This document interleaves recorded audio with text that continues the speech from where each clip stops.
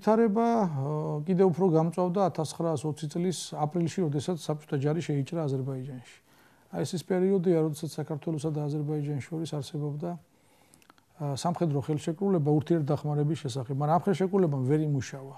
იმდენად ჩქარა მოხდა შეჭრა და იმდენად უნამოსოდ მოექცნენ აზერბაიჯანელებს თავისივე მოკავშირე ოსმალეთის იმპერია. იქ მოგეხსენებათ, ოსმალეთსაც იგივე პრობლემები ჰქონდა პირველი მსოფლიო ომის შემდეგ, რაც რუსეთს. საბჭოთა რუსეთს. ისინი განდევნილები იყვნენ სამართლებრივი სივრციდან. არც ერთ ქვეყანას არ სუნდა მათთან მოლაპარაკება და ურთიერთობა. ასეთ ვითარებაში მათ ერთმანეთი იპოვეს, ყოფილი მოწინააღმდეგეები ერთმანეთს დაუმეგობრდნენ. სხვათა შორის დღესაც დაახლოებით იგივე ვითარებაა. თურქეთის პრეზიდენტი ძალიან წარმატებით ცდილობს რუსეთთან კარგი ურთიერთობა შეინარჩუნოს და ეს ცოტა ანაქრონიზმია და ძალიან გავს იმ სიტუაციას, რომელიც მაშინ იყო. ოსმალეთის იმდროინდელმა ხელისუფლებამ, რომელიც კარგ ურთიერთობაში იყო რუსეთთან, მოგეხსენებათ, მაშინ ათათურქი მოდის ხელისუფლებაში რეალურად და ის დაინტერესებულია რუსეთისაგან მიიღოს შეიარაღება და ფული. რაც სხვათა შორის მიიღო კიდევაც. მაგრამ რუსეთის მოთხოვნა ასეთია, მან უნდა აღადგინოს შეიერთოს ყველა ის ტერიტორია, რომელიც შედიოდა რუსეთის იმპერიაში. და ბუნებრივია ბაქოს განიხილავს როგორც თავის ყოფილ ტერიტორიას, აზერბაიჯანს და განსაკუთრებით ბაქოს, იმიტომ რომ ის არის სანავთობო დიდი ცენტრი. ფაქტობრივად საბჭოთა კავშირში წარმოებული ნავთობის თითქმის 70% და ცოტა მეტიც იყო ბაქოში წარმოებული. და ბაქოს ნავთობის როლი იყო ძალიან მნიშვნელოვანი, გადამწყვეტი მნიშვნელობის. და მოხდა კიდევაც ისე მოხდა, რომ ფაქტობრივად აზერბაიჯანელებმა წინააღმდეგობას ვერ გასწიეს, იმიტომ რომ ისინი იყვნენ ზურგი მოშლილი ჰქონდათ მათ. ასეთ ვითარებაში საქართველოს რომ ჩარეულიყო ამ კონფლიქტში, რუსეთის შეჩერება ალბათ გაუჭირდებოდა, იმიტომ რომ რუსეთს შეელო საფრთხეები შეექმნა თვითონ საქართველოშიც. და როდესაც 1920 წლის აპრილში აზერბაიჯანი დაიკავეს საბჭოთა რუსეთის სამხედრო ნაწილებმა, მათ განაგრძეს შეტევითი ოპერაცია უკვე საქართველოს წინააღმდეგ.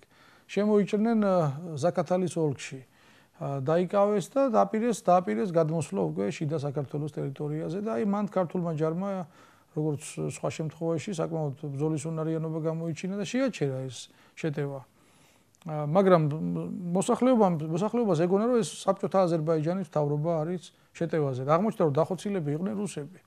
ცოტა გაურება გამოიწვია, მაგრამ რა ხდება ეს? ეგ რუსეთი გვებძვის? რუსეთი პირდაპირ ღიად არ გიცხადებდა რომ გებძვის. როგორც არაერთხელ ჩვენს ისტორიაში შეგვიძლია გავიხსენოთ. პირდაპირ შემოტევას ერიდებოდა. და აი ამ დროს გამოსავალი მოინახა რომ 1920 წლის 7 მაისს დაიდო ხელშეკრულება საბჭოთა რუსეთსა და საქართველოს დემოკრატიულ რესპუბლიკას შორის, როგორც ორ დამოუკიდებელ სახელმწიფოს შორის. გაფორმდა ეს ხელშეკრულება და რუსეთმა აღიარა საქართველოს სახელმწიფოებრივი დამოუკიდებლობა, სხვათა შორის ამ აღიარებას ძალიან დიდი მნიშვნელობა ჰქონდა. თუმცა კი სულ რამდენიმე თვეში მათ დაარღვიეს ეს თავის დადებული პირობა, მაგრამ საერთაშორისო მნიშვნელობა ჰქონდა. უკვე დაფიქსირდა რომ რუსეთი თვითონ აღიარებს საქართველოს დამოუკიდებლობას. ხო, რამდენიმე თვე იარსება, ხო, არა წელიწადზე ნაკლები. ეს იყო 7 მაისის ხელშეკრულება და თებერვალში უკვე იწყება შემოტევა, ხო? მაგრამ მაინც დიდი მნიშვნელობა ჰქონდა, თუნდაც იმიტომ რომ სოფლიო ამის შემდეგ უკვე ძალიან ღიად აღიარებს საქართველოს და თვით დიდი ქვეყნები. აგერ მანამდეც და იმის შემდეგ უფრო წარმატებით იჭერენ საქართველოსთან ურთიერთობას საკონსულოების დონეზე, საელჩოების ქსელი შეიქმნა ევროპაში. საქართველოს აღიარების პროცესი წავიდა წარმატებით. და ამის შემდეგ უფრო მეტად წარმატებით, იმიტომ რომ თუ დე-ფაქტო იყო ქვეყანა აღიარებული, როგორც დამოუკიდებელი, მე დე-იურეთ ხდება ქვეყნის აღიარება, ელჩები ინიშნებიან. თვითონ რუსეთმა აღიარა და რა უფლება ჰქონდათ ეხლა სხვებს რო არ აღიარებინათ. რეალურად წინააღმდეგობა მაგ ხრივ აღარ არსებობდა, ეს ბარიერი გადაილახა. თანაც საქართველოს საბჭოთა რუსეთმა აღიარა იმ ფარგლებში, რომელიც საქართველოს მანამდე ეკავა, ანუ დაუკლარჯეთით შედიოდა იმ პერიოდს საქართველოს შემადგენლობაში და ასევე საინგილოც. და რაც თავარია, აფხაზეთი. ის ძალიან მნიშვნელოვანი იყო ამ ხრივ ეს, იქ იყო საზღვრები მოცებული, რა საზღვრებში არსებობს საქართველოს რესპუბლიკა. ეს იყო ძალიან მნიშვნელოვანი მიღწევა, მაგრამ იქ ჩაიდო ძალიან უსიამოვნო პუნქტები, როგორიც იყო რუსეთი ითხოვდა და მიაღწია იმას, რომ დაფიქსირდა, რომ საქართველოს ხელისუფლება ნებას რთავს, რომ კომუნისტურმა პარტიამ ლეგალურად იარსებოს საქართველოს ტერიტორიაზე. ეს იყო ფაქტობრივად მტრის ხელის გახსნა. ამ შემთხვევაში კომუნისტობის გამო თუ მანამდე ვინმეს იჭერდნენ ბოლშევიკობის გამო, მე უკვე ესე ღიად აღარ ხდებოდა ეს. შეიძლება დაზვერვა მაინც მუშაობდა და იგებდნენ რა ხდებოდა, მაგრამ ასე ღია ჩარევა აღარ ხდებოდა მათ წინააღმდეგ. და ამათ გაშალეს ფრთები დაიწყეს გაზეთების გამოშვება, პროპაგანდას აწარმოებდნენ. რა თქმა უნდა, ეს იყო სადაზვერვო სისტემა, რომელიც მიმართული იყო ქვეყნის ლახვარის ჩაცემისაკენ. ასე იყო კიდევ ვიძახი ხა ადვილია დავაბრალოთ ხელისუფლებას რატომ დადო ეს ხელშეკრულება, მაგრამ რა არჩევანი ქონდა, წირი არჩევანი ქონდა, ფინანსური რეზერვები შეზღუდული ქვეყანას, რეალურად საგარეო დახმარების გარეშე იარსება, ისე დაამთავრა საქართველოს დემოკრატიული რესპუბლიკის ხელისუფლებამ თავისი არსებობა და ქვეყანამ თავისი არსებობა, რომ საგარეო ვალი მას არ ქონია. ერთიანობა არც აძლევდნენ, ცდილობდნენ სხვათა შორის აღებას, მაგრამ არ ენდობოდნენ ახლა ის და მაგის გარდა იქ იყო დიდი ბრიტანეთის ინტერესები ღიად გამოჩნდა. როდესაც დიდმა ბრიტანეთმა ფაქტურად დაიჭირა რუსეთთან კარგი ურთიერთობა, მოგვიანებით, მაგრამ მაინც დაიჭირა, იმიტომ რომ რუსეთი რაც არ უნდა არ მოსწონებოდა საბჭოთა რუსეთი ვინმეს, ეს იყო ნედლეურის წყარო, როგორც დღესაც არის რუსეთი. დღესაც ევროპა თან ერთი ხელით რაღაცას უშლის რუსეთს და მეორე ხელით მასთან იჭერს ეკონომიკურ ურთიერთობებს, იმიტომ რომ დიდი ტერიტორია უკავია და ბუნებრივი რესურსებიც იქ ბევრია. ხო და აქედან გამომდინარე დიდი ბრიტანეთი ფაქტობრივად დათანხმდა ხელისუფლების დონეზე კავკასიაში რუსული ხელისუფლების აღდგენას, იმიტომ რომ 1920 წლის ივლისში ბოლო ჯარის ნაწილები ბრიტანეთმა გაიყვანა ბათუმიდან და ბათუმი ოფიციალურად დაუბრუნდა, ბათუმის ოლქი დაუბრუნდა საქართველოს. იქ იქნა დიდი ზეიმით ეს აღნიშნული. რასაკვირველია ქართველები ზეიმობდნენ, მაგრამ ქართველების უფრო ასე ვთქვათ, ქართველი პოლიტიკოსების უფრო გონიერი ნაწილი ძალიან კარგად ხვდებოდა, რომ ფაქტობრივად დაგხვდოვეს. ანუ ერთი მხრივ უხაროდათ, რომ ეს ტერიტორია ამ ტერიტორიაზე აღდგა საქართველოს დრო შეაფრიალდა, მაგრამ მეორე მხრივ რა მოყვა ამას? ის რომ დაუცველი დარჩით ფაქტობრივად საგარეო საფრთხის წინააღმდეგ. და ეს მაისში ხდება, ეს ივლისში ხდება. მაისში გითხარით ხელშეკრულება რუსეთთან, ივლისში ხდება ბათუმის ოკრუგის დაბრუნება, ანუ დღევანდელი აჭარის დაბრუნება. საქართველოს ხელისუფლების სასარგებლოდ უნდა ითქვას ის, რომ მიუხედავად არასრული სამწლიანი არსებობისა, მათ ძალიან ბევრი რამის გაკეთება მოასწრეს. ჯერ გავიხსენოთ, ჯერ დამოუკიდებლობაც არ იყო გამოცხადებული 1918 წლის 26 იანვარს, დღევანდელი 8 თებერვალი გახლავთ ეს.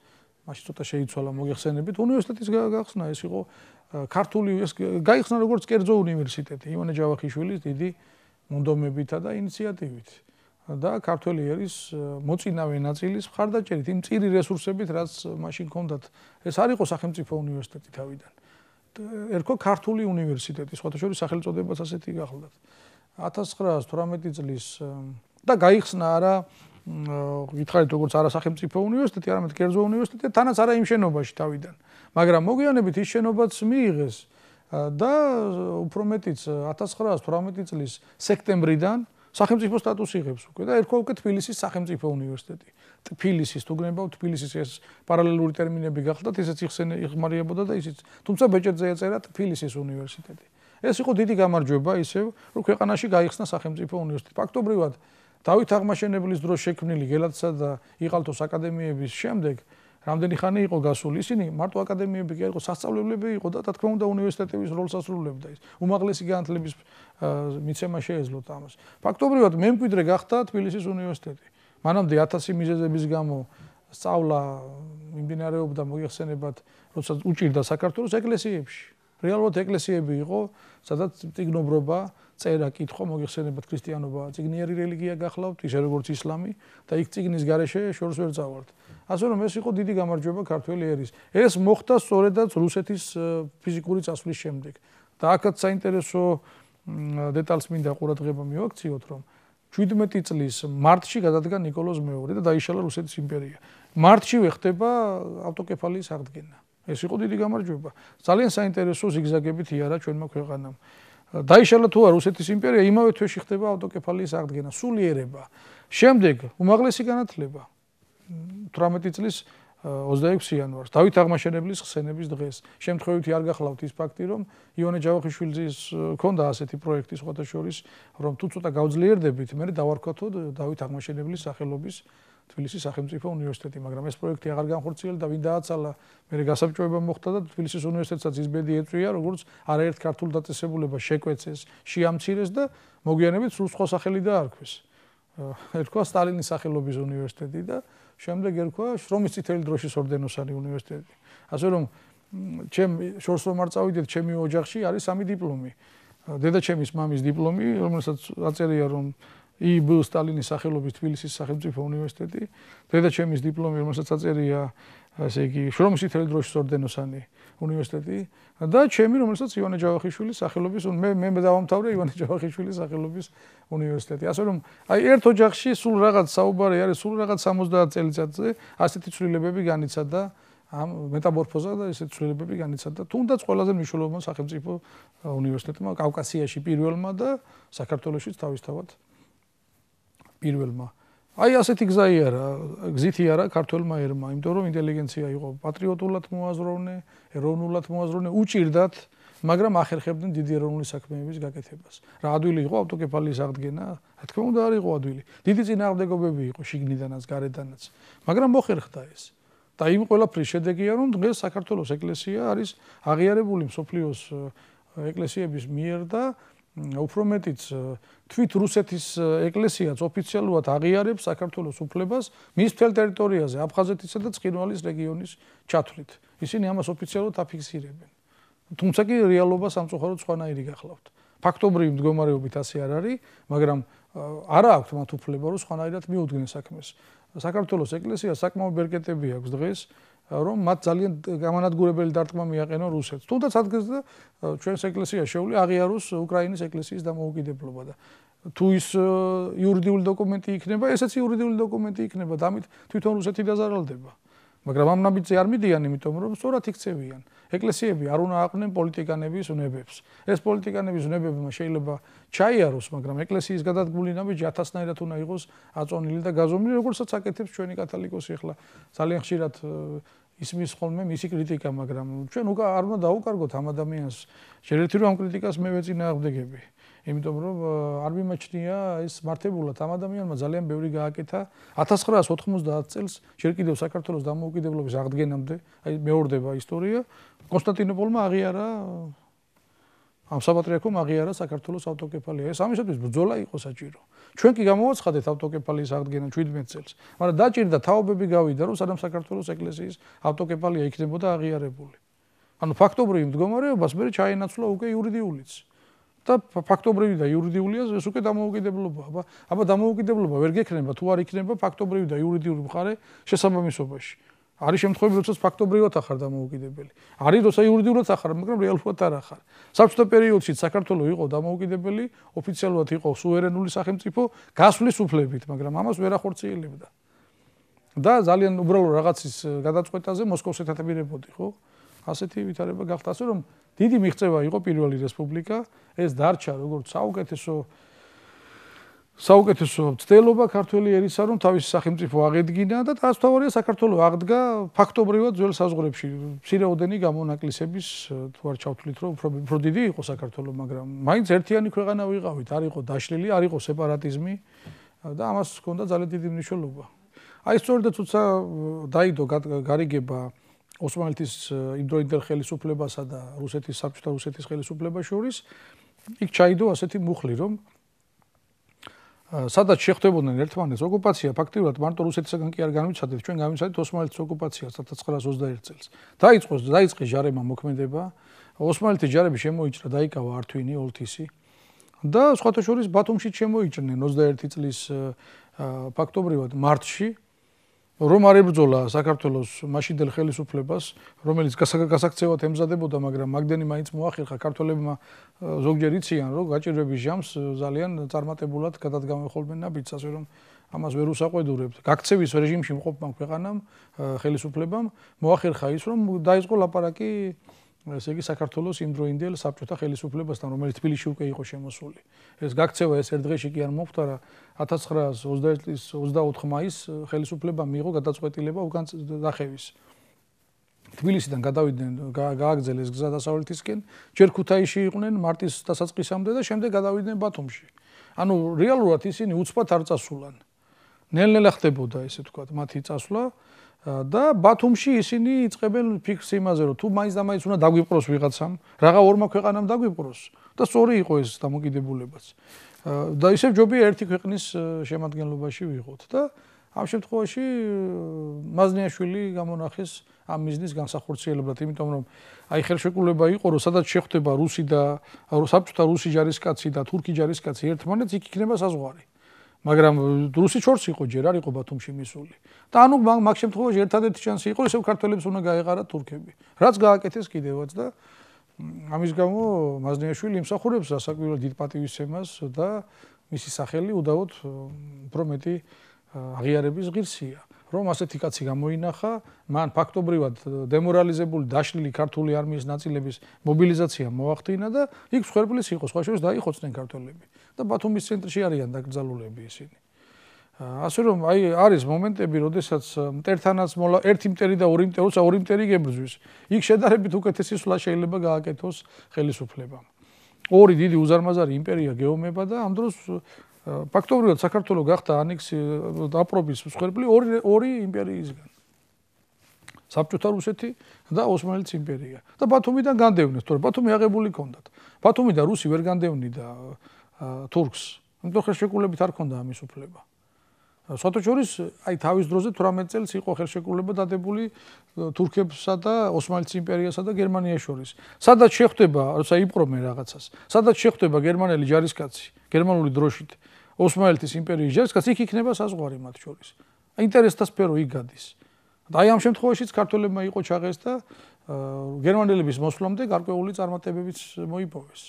აქ ვალოდია გოგუაძის გახსენება შეიძლება, რომელმაც ჯაშნოსარი მატარებლით საკმაოდ წარმატებებს მიაღწია და სხვათა შორის ვალოდია რევოლუციის გმირად იქნა გამოცხადებული. ასე რომ ქვეყანას შეიძლება დამოუკიდებელი არ იყოს ქვეყანა, ჯერ ოფიციალურად იყოს არაოფიციალურად დამოუკიდებელი, მაგრამ ყოველთვის გამოინახებოდნენ ესეთი უნარიანი ადამიანები, რომლებიც ქვეყნის სასარგებლო საქმეს აკეთებდნენ. და შემდეგ ამით ქვეყანა ხეირობდა, რასაკვირველია. როგორ ხდებოდა, რომ ერთ ვითარებაში მყოფი ქვეყნები ფაქტობრივად რუსეთის იმპერიის დაშლის შედეგად ჩვენ ყველანაირი შევწყვიტა რუსეთმა ჩვენი ყველანაირი დაფინანსება, ფულის ნიშნებიც კი პრობლემა გახდა. მაგის ადგილზე გამოშვება მოახერხეს ქართველებმა და ისიც კი მოახერხეს, რომ ეს ფინანსური ერთიანობა ერთი პერიოდი შეინარჩუნეს, სანამ აზერბაიჯანში არ დაიწყო სეპარატული ემისია. ფაქტობრივად თვითონ გამოვიდა აზერბაიჯანი ამ ხელშეკრულებიდან. და 19 წლის 11 ივლისს საქართველოს ხელისუფლება იძულებულია მიიღოს კანონი საქართველოს ფულის ნიშნების გამოშვების. იმიტომ რომ როგორ გინდა შეინარჩუნო ერთიანობა ქვეყანასთან, რომელიც თვითონ ახდენს უკვე დარღვევას ამ ხელშეკრულების. მაგ შემთხვევაში სომხეთი უფრო დაზარალდა, იმიტომ რომ სომხეთს არ ჰქონდა გამოშვების საშუალება და მძიმე მდგომარეობაში აღმოჩნდა. მაგრამ ჩვენ უნდა გავიხსენოთ, რომ ყველა ქვეყანა იქცევა თავის ინტერესების შესაბერისად. და არც ის არ უნდა დავივიწყოთ, რომ მიუხედავად ამ სამხედრო კონფლიქტისა, რომელიც სამწუხაროდ გაჩაღდა სომხეთთან, არა საქართველოს მიზეზით, ამის მიუხედავად საქართველოს ბევრი რიტორიული შეიფარა სომხეთიდან, როდესაც ოსმალეთი ახდენდა მათი ტერიტორიების ფაქტობრივად გენოციდს აწყობდა ის. და ძალიან ბევრი სომეხი თბილისში და საქართველოში ჩამოსახლებულია სწორედ მაგ პერიოდში, არა თვითონ სომხეთიდან, არამედ ოსმალეთიდან. უამრავი სომეხია თბილისში განმოსახლებული, გენოციდს გამოქცეული. და ქართულმა ხალხმა გაჭირების მიუხედავად ისინი მიიღეს და პური გაუტეხეს. არა მხოლოდ თბილისში, ბევრგან საქართველოში, ასე რომ ჩვენ ორი ქრისტიანი ერი ვართ და გვაკავშირებს ბევრი კარგიც და სამწუხაროდ იყო კონფლიქტები, რომელი ქვეყნის ისტორიაში საფრანგეთი და გერმანია დღეს მოგწონს და კარგ ურთიერთობაში არიან, რასაც გერმანიის ლიდერი ამბობს მერკელი, იგივე ფაქტობრივად მაკრონი მიყვება მას და ერთად არიან. რეალურად მათ შორის წინააღმდეგობა სერიოზული არ არის, მაგრამ დასანახად ეჯავრებოდათ საუკუნეების განმავლობაში ერთმანეთი. მაგრამ გამონახეს გამოსავალი. ერთი ფაქტობრივად ერთი დიდი გაერთიანების წამყვანი ქვეყნები არიან ესენი. საიდანაც ბრიტანეთი გამოვიდა ამ ცოტა ხნის წინ, რეალურად. ბრიტანეთი ყოველთვის თამაშობდა თავის დამოუკიდებელ თამაშს. ახლა ჩვენ როცა საქართველოზე ვლაპარაკობთ, საერთაშორისო ეპიზოდებით შეგვიძლია გავიხსენოთ მსგავსი, ასე რომ ისიც მინდა ვთქვა, რომ ეკონომიკური ვითარება ცუდი იყო, არ იყო კარგი ვითარება და გასაგებია, მაგრამ არა ყველაზე უარესი რუსეთის იმპერიის ტერიტორიაზე. თუ შევადარებთ რუსეთს, იქ გაცილებით უარესი სიტუაცია იყო, უარესი სიტუაცია იყო აზერბაიჯანში და სომხეთში. ჩვენ რო შევადაროთ ფულის ნიშნების კურსი, ოკუპაციის წინ ქართული მონეტის კურსი გაცილებით სტაბილური იყო, ვიდრე სომხური და აზერბაიჯანული, თუნდაც რუსული ფულის ნიშნების. რამდენჯერმე აღემატებოდა რისი წყალობით. ტრანზიტული მდებარეობა, რაც დღესაც სხვათა შორის ქვეყანას ძალიან ადგება სასარგებლოდ.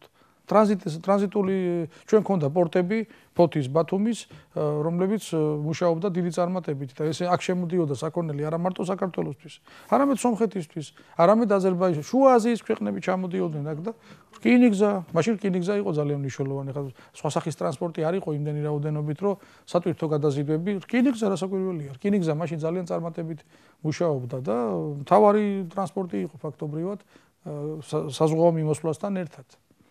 აი ასე რომ ქვეყანა საქართველოს დემოკრატიული რესპუბლიკა, საქართველოს პირველი რესპუბლიკას რომ ვეძახით. ეს იყო ძალიან მაქსიმალურად წარმატებული ქვეყანა, რისი მიღწევა შეიძლებოდა იმ ვითარებაში და იმ რესურსებით, რაც ქვეყანას ჰქონდა. ასე რომ ხშირად ჩვენ რასაკვირველია არ ესე იგი ვიკავებთ თავს, ვაკრიტიკებთ რაღაცეებში იმ ხელისუფლებას, მაგრამ ბევრი წარმატებაც ჰქონდათ. ამის უარყოფა არ შეიძლება. თუნდაც ის რომ გაქცევის წინა პერიოდში, როცა გადაწყვეტილი იყო საქართველოს ბედი ფაქტობრივად, ეს იყო 1921 წლის 21 თებერვალი, თბილისში ჯერ კიდევ მყოფმა დამფუძნებელმა კრებამ, აი ჩვენ ვხედავთ დამფუძნებელი კრების დარბაზს მიიღო და კონსტიტუცია, პირველი ქართული კონსტიტუცია იქნა მიღებული. ეხლა არაოფიციალურად კონსტიტუცია ჩვენ ადრეც ჰქონდა, აი დასტურლამალი რომ ნახოთ ვახტანგ მეექვსის დროს, ეს ფაქტობრივად კონსტიტუციაა, მაგრამ კონსტიტუცია არ ერქვა რა თქმა უნდა მას. ისე როგორც გელათისა და იყალთოს აკადემიებს ვეძახით, მაგრამ ისინი უნივერსიტეტები იყო რეალურად, მაგრამ ოფიციალური კონსტიტუცია რესპუბლიკური იყო შექმნილი სწორედ ამ ვითარებაში, ომის ვითარებაში მყოფმა ქვეყანამ ეგეც მოახერხა, რომ წასვლამდე კონსტიტუციაც მიიღო და მიიღო თბილისში. ეს იყო ძალიან მნიშვნელოვანი. იქ დაფიქსირდა, რომ ქართული ენა არის სახელმწიფო ენა, რომ საქართველო არის დამოუკიდებელი სახელმწიფო და ძალიან საინტერესო მუხლი დაფიქსირდა იქ, რომელიც დასაფასებელია, არა მარტო ის, რომ ქალებს უფლება აქვთ საარჩევნო, ეს მანამდეც მოხდა 19 წელს ჯერ კიდევ კონსტიტუციის შექმნამდე კანონის საფუძველზე, არამედ დაფიქსირდა ძალიან საინტერესო მუხლი. რომ ყველა წოდება გაუქმებულია გარდა სამეცნიეროსი. ანუ მხოლოდ პროფესორი შეიძლება არსებობდეს ქვეყანაში, დოცენტი შეიძლება არსებობდეს, არავითარ შემთხვევაში თავადი, არავითარ შემთხვევაში აზნაური, არავითარ შემთხვევაში გლეხი. ესე იგი ეს წოდებები მოქალაქე, საქართველოს მოქალაქე. ეს იყო დემოკრატიული რასაკვირველია, იმიტომ რომ მხოლოდ იმ ქვეყნებში მოიპოვეს, იმ ქვეყნებმა მოიპოვეს წარმატებები სახელმწიფოს შენებლობაში, სადაც ეს პრობლემა გადაიჭრა. სოციალური დიფერენციაცია საბოლოოდ ცუდ შედეგს იძლევა. ეს აფერხებს ადამიანების განვითარებას, სახელმწიფოს განვითარებას და ზღუდავს, რატომ უნდა დაიჩაგროს თუნდაც დაბალი წარმოშობის ადამიანი იმის გამო, რომ ის დაბალი წარმოშობისად დაიბადა. მიეცა ქვეყანა, ხალხს მიეცა საშუალება, რომ ფართოდ გამოსულიყო ასპარეზზე, ეს მანამდეც მოხდა, მაგრამ კონსტიტუციაში დაფიქსირდა, ეს არის ყველაზე მნიშვნელოვანი და აი შემდეგ საქართველოს გასაბჭოების შემდეგ, რასაც ვერ ავწდებოდით სამწუხაროდ იმდროინდელი რეალობის გათვალისწინებით, ძალიან ხშირად აკრიტიკებენ იმ ხელისუფლებას, რომ აი რატომ არ დაიცვა ქვეყანა. შეიძლება და რამდენიმე ოპერაციები გაგრძელებულიყო, მაგრამ განწირულები ვიყავით, თუ გავითვალისწინებთ, რომ დიდმა ბრიტანეთმა ფაქტობრივად დაგვტოვა, ოსმალეთი მტერი იყო. და ჩვენი მეზობელი საბჭოთა სომხეთი და საბჭოთა აზერბაიჯანიც არ იყო ჩვენი მეგობარი. საქართველო იყო მტრული ქვეყნების რკალში მოქცეული. ვის უნდა დაეცვა ქვეყანა? მხოლოდ ქართველებს შეიძლება რამდენიმე თვე კიდე გადაგვევადებინა ეს ოკუპაცია, მაგრამ საბოლოოდ მაინც განწირულები ვიყავით, ვინაიდან რკალი იყო მტრული და გასაბჭოებული იყო ჩვენს გარდა ყველა ქვეყანა გარდა ოსმალეთისა, რომელიც არ იყო ჩვენი მეგობარი. აი ესეთი და ასე რომ კრიტიკას როცა დავიწყებთ, ესეც უნდა გავიხსენოთ, რომ მაგრამ ხო გეუბნებით, სულაც არ იყო ეს ქვეყანა წარუმატებელი. და უფრო მეტიც, გასაბჭოების წინა პერიოდში იწყება ქართული ვალუტის კურსის ამაღლება. ეს გამოიწვია იმად, რომ ესე იგი საქართველოს ხელისუფლებამ მოახერხა დიდი ბრიტანეთის ზოგიერთ ბანკთან დაედო ძალიან წარმატებული ხელშეკრულება, იქ სესხზე იქნა ხელშეკრულება დადებული, რომელიც რეალურად ვეღარ მოესწრო იმის ჩამოტანა, მაგრამ საკმარისი იყო ეს ხელშეკრულებების შესახებ გაზეთში ინფორმაცია, რომ ფსიქოლოგიურად დარწმუნდა ხალხი, რომ ყველაფერი კარგად იქნება. უფრო მეტიც, ივანე ჯავახიშვილი პირდაპირ წერს, რომ 1921 წელსო საქართველოს განზრახული ჰქონდა ფულის რეფორმა ჩაეტარებინა და ის ფულის ნიშნები, დროებითი ფულის ნიშნები ბონების სახით, რომელიც დაბალი კურსი ჰქონდა, უნდა შეცვლილიყო ნამდვილი ღირებულების მქონე ფულით, რომელსაც ოქროს ასე ვთქვათ, შესაბამისი კურსი ექნებოდა. ამაზედაც კი იყო ფიქრი. და პროექტები შექმნილი და ყველაფერი, ასე რომ ეს 3 წელი იყო ძალიან საინტერესო 3 წელი საქართველოს ისტორიაში.